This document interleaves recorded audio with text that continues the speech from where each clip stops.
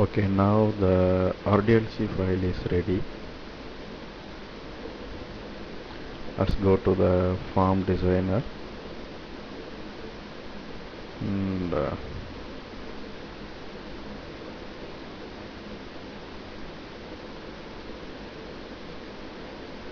choosing the property and changing the text as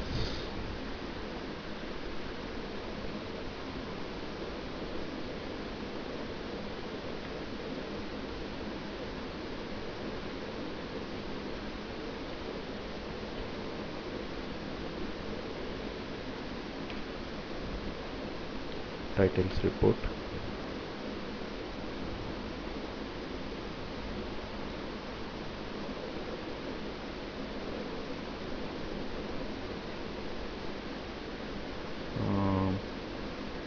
From the toolbox, under the data section, I am dropping the report viewer to the form.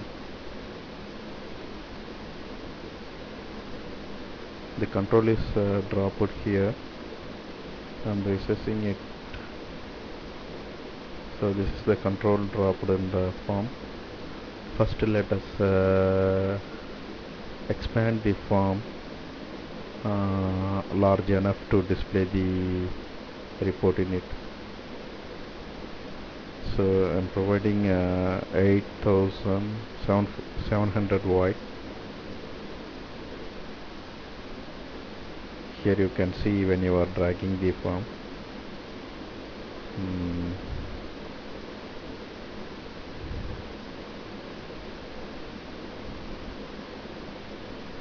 Okay.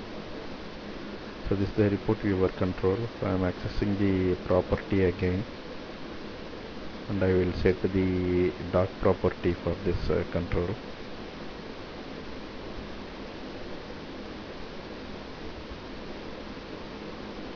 In the doc property, I am specifying occupy the entire container area, that means the entire form area.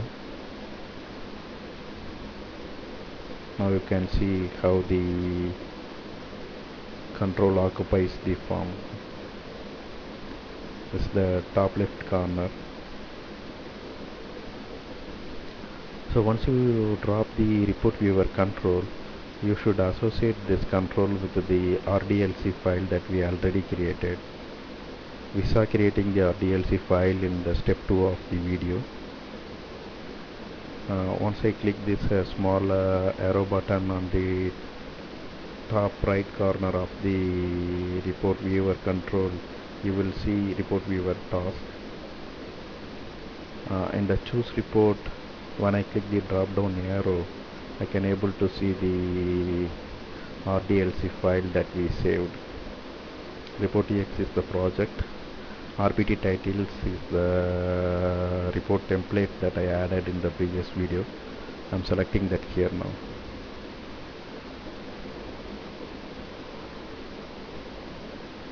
So once I select that, we are ready to display the report now. If you see the form, this is associated to the 3 components here.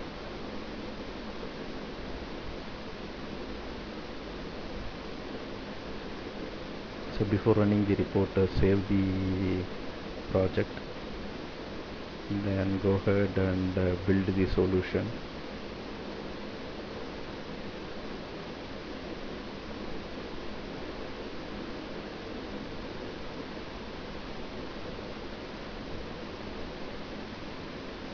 Rebuild is succeeded.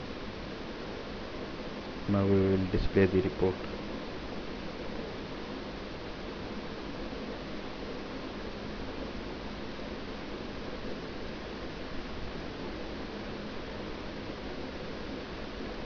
So it says a report is being generated.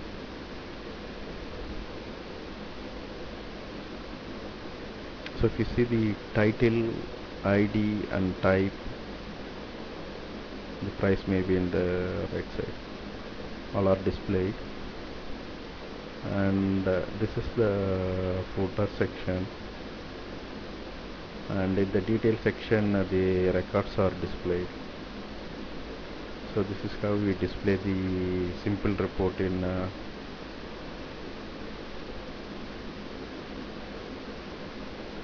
.NET Framework. If you see, the end of report is appearing only once. This is the report footer. These are all the report title, and this is in the footer.